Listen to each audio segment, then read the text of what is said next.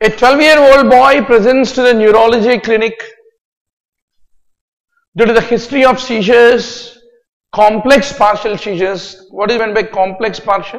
When you lose consciousness, it's called complex partial.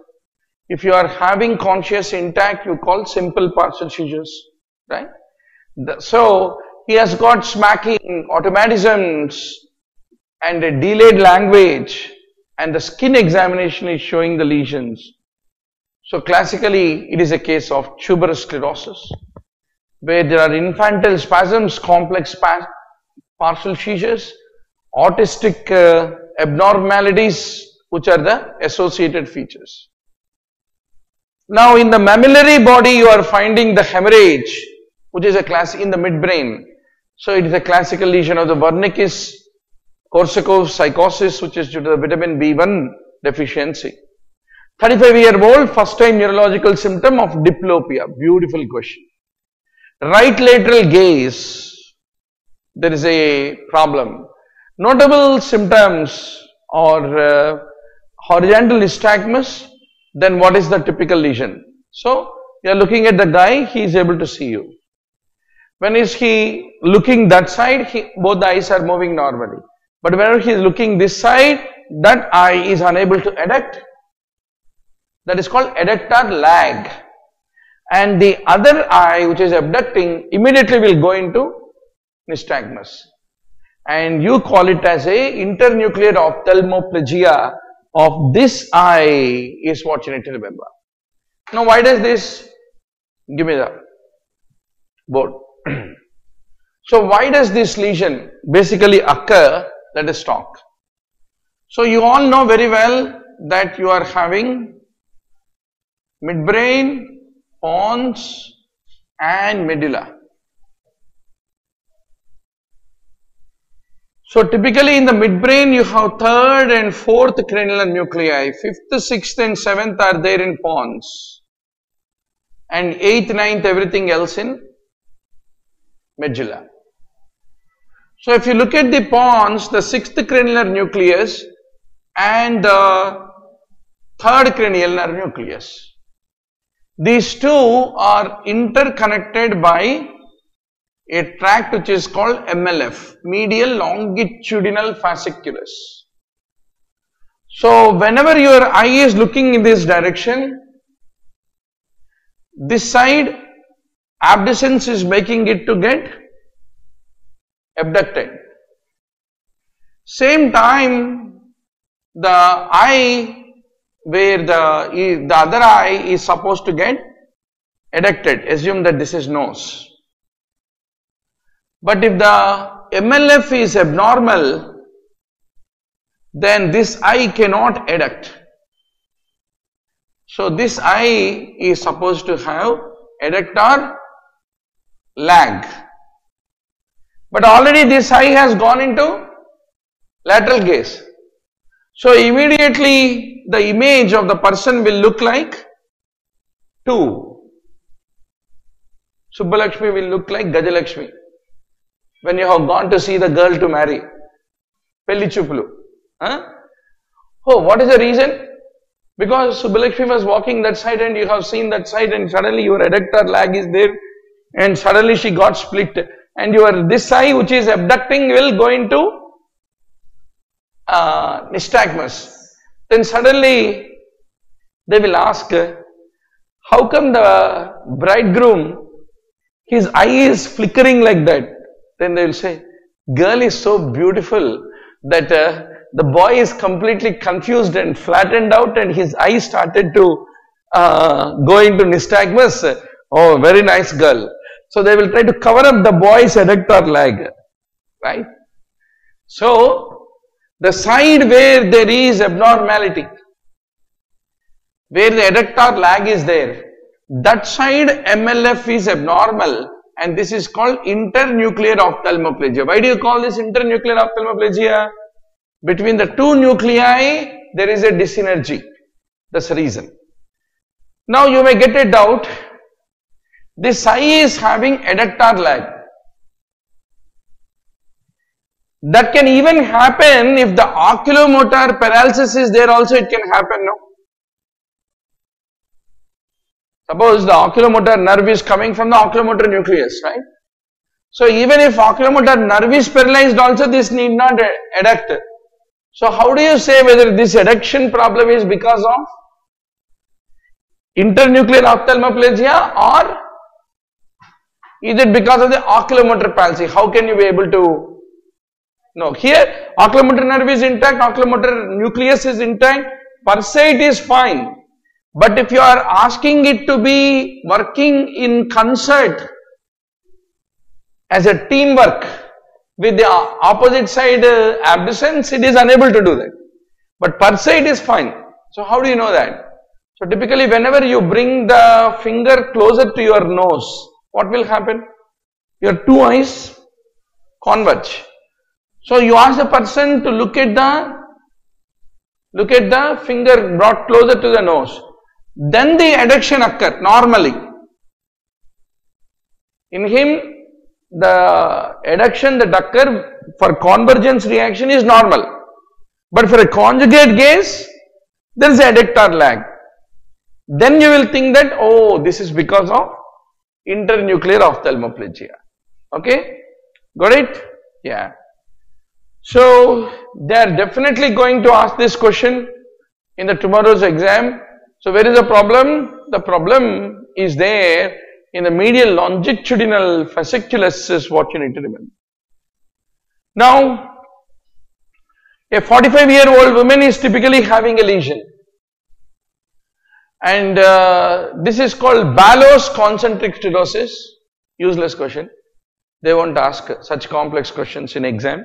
I myself came to know what is Ballo's concentric stenosis after 20 years of teaching, because our neurology sir who sets the questions, they're very tough sir.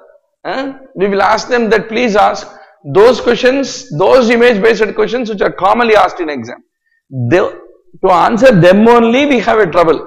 On the top of it you bring Upanishads, Vedanta, kind of questions where we will answer. 42-year-old with relapsing, remitting type of multiple sclerosis, progressive headache, confusion, flare image was being done on the MRI, which is showing a plaque.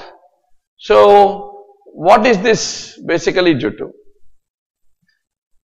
So, there is a JC virus reactivation which can lead to progressive multifocal leukoencephalopathy. So now, why did he get the JC virus infection? So he is using the monoclonal antibody natalizumab, right? So this monoclonal antibody can be responsible for the JC virus infection. So it is a humanized monoclonal antibody. Once more, you have a chimeric where the mouse and the human combined monoclonal antibodies are there.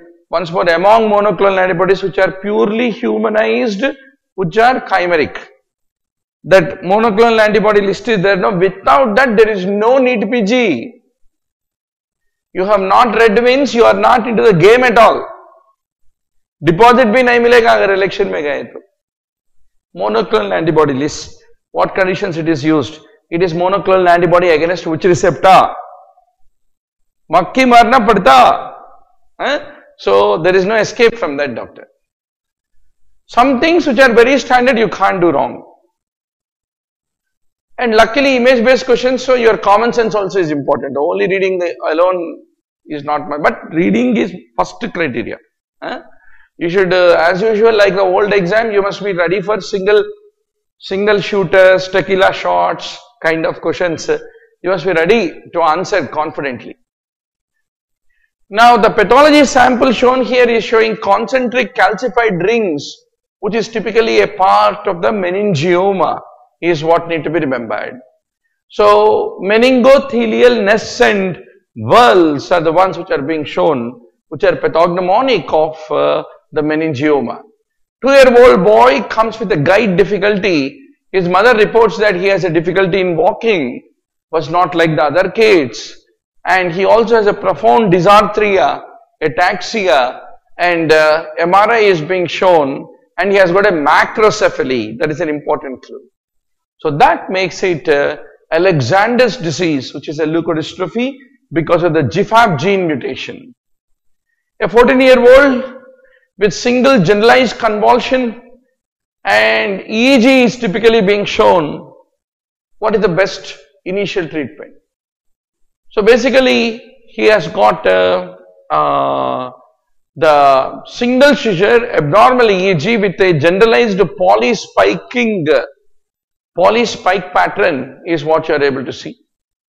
So it is a case of juvenile myoclonic epilepsy, and you prefer to give valproate in order to treat it. Then the fetus which is being shown has got only one central part. So holoprosencephaly is an incomplete separation of the two hemispheres of the cerebrum is what you need to remember. 53-year-old with a right-sided weakness, then what is the most likely etiology responsible for this bleeding? So typically it is a bleed which is happening in the putamen, which is very common in hypertension. So typically the patient is having a chronic hypertension. On electron microscopy at the neuromuscular junction, this one is normal, the other one is having a sparse receptors.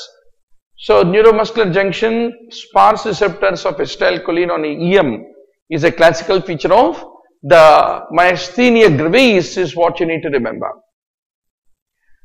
Now regarding this condition, what is not true? So you should remember that it is a case of once more lissencephaly, and it is a problem of migration of the cells, and seizures are a very common manifestations. It is due to LIS1 and DCX mutation. 60-year-old has a corneal transplant, rapidly progressive dementia, cognitive decline, and MRI is being obtained. So what is this most likely to be? So cognitive decline, though it is not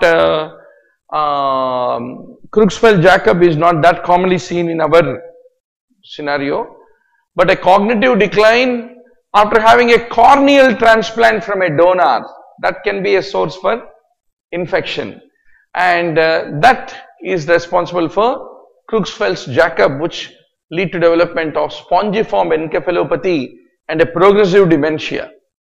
52-year-old with memory loss for the last several weeks. MRI is being obtained, and what is it is a diffusion weighted image is being displayed. So what is the problem in this given case? So restricted diffusion in the gray matter, also called as cortical ribboning. Are able to feel that there is a ribboning like appearance.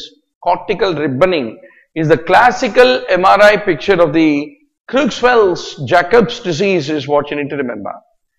63-year-old is having frequent history of falls in the last year. Lightheadedness is there upon standing and walking. And she has several episodes of syncope. And typically the MRI has been shown to you. So this entity is called multiple system atrophy.